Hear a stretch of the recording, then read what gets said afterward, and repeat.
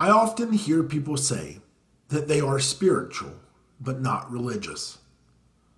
I find, however, for myself, that the times when I discover I am at my wit's end, when I have nothing left, when I have no direction, when I don't know what the next step is, in those moments, I tend to be religious, but not spiritual.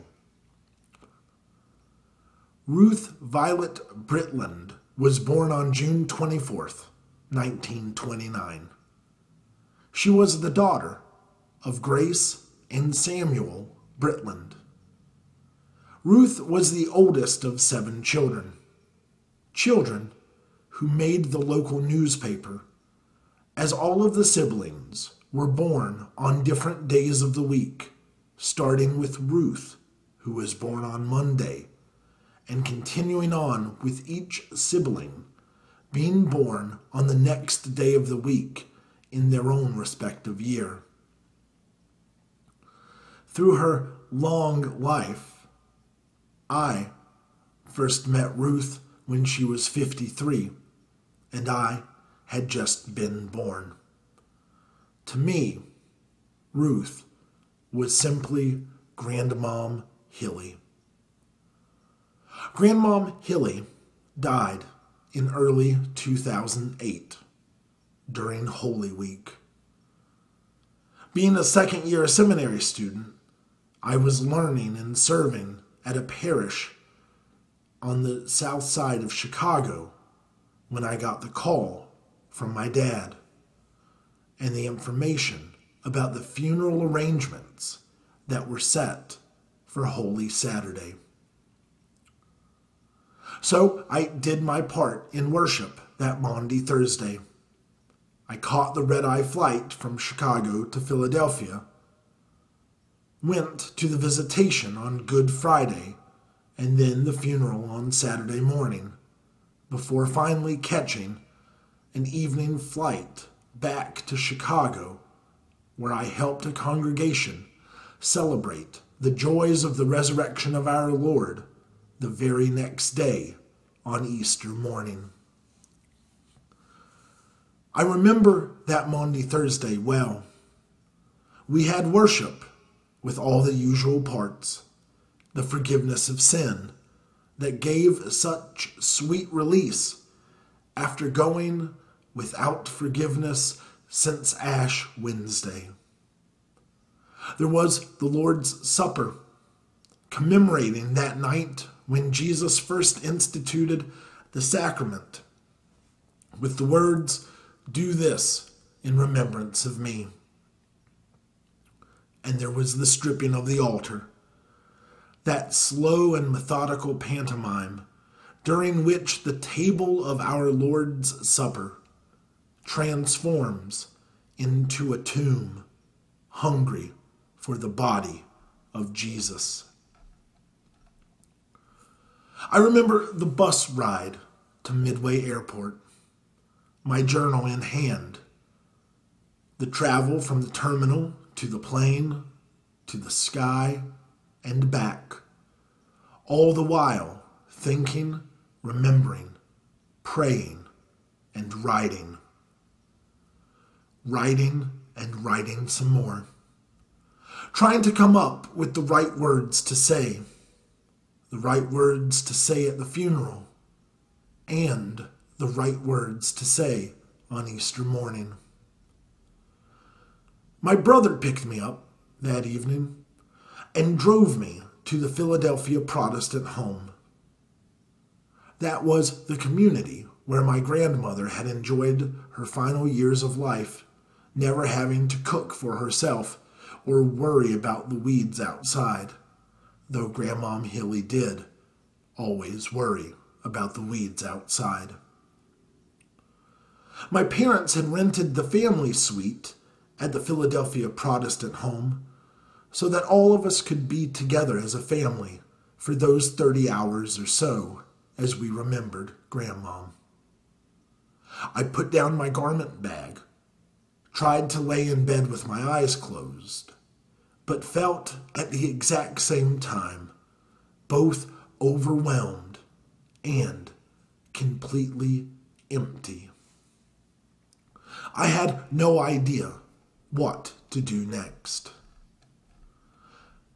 So I laid there in bed, my parents and my brother in the next room, but they all felt a million miles away.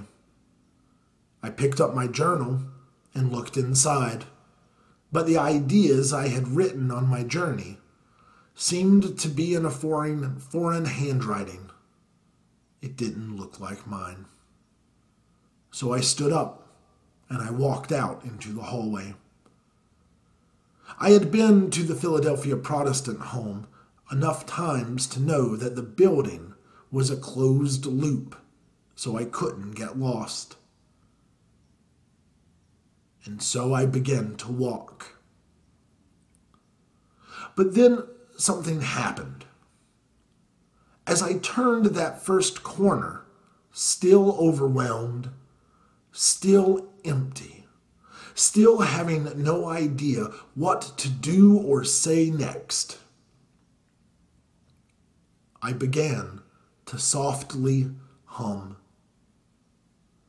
Walking through that building, I softly hummed all the hymns that I could remember to myself.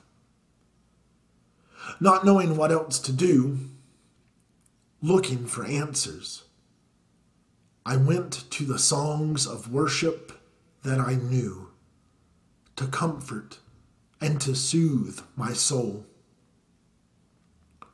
It was not what I would call a spiritual moment. If anything, it was the opposite.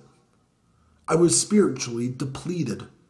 I was not looking out into any kind of connection. I didn't want that. I couldn't handle that. In that foreign place, feeling broken, empty, and overwhelmed, standing in a hallway,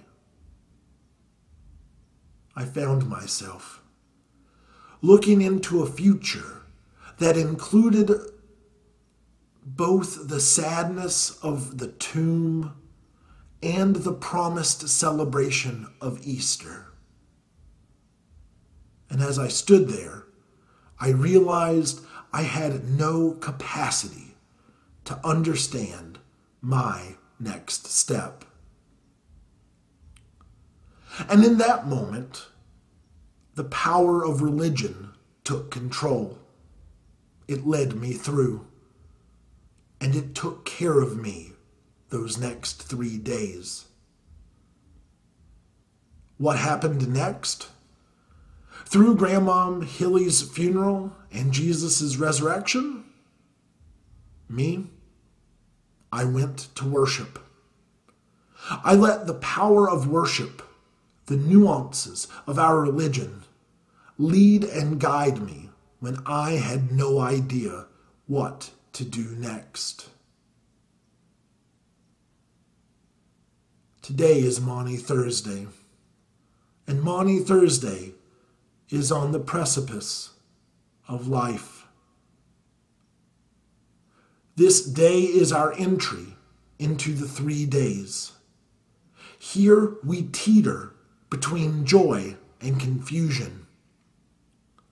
We teeter between life and death. On the same day, in the same hour of worship, celebrating our absolution from sin while preparing for death. Historically, the Lord's Supper is shared on Maundy Thursday.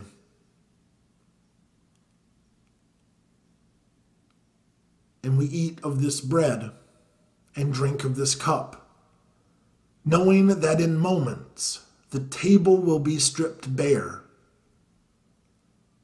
The table of the Lord's Supper will be transformed into a tomb, hungry for the body of Jesus. Because in truth, the Lord's Supper is the last supper. In the face of such a night, Jesus showed the disciples a new way to serve as he washed their feet.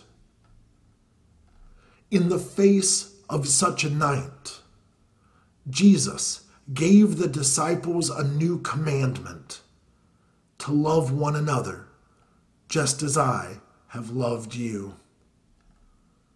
In the face of such a night, Jesus gave them simple tasks to hold on to, so that when things seemed to go awry, when the world seemed out of control, or simply they just didn't know what to do next, they did now.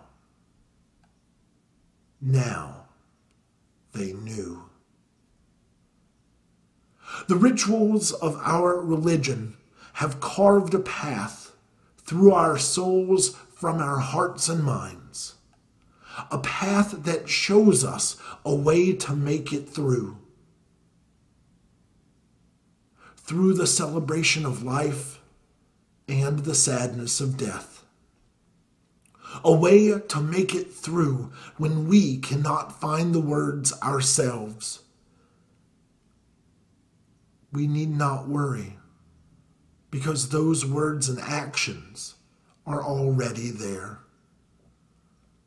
These rituals and songs and prayers and worship carry us through as we try to make sense of it all, as we remember that the table is stripped, as it saddens us, because we know that one day life will be stripped from us too. Through it all, the rituals of our religion carry us, teaching us and reminding us of the sure and certain hope that if we have been united with Christ in a death like his, we shall certainly be united with him in a resurrection like his. Amen.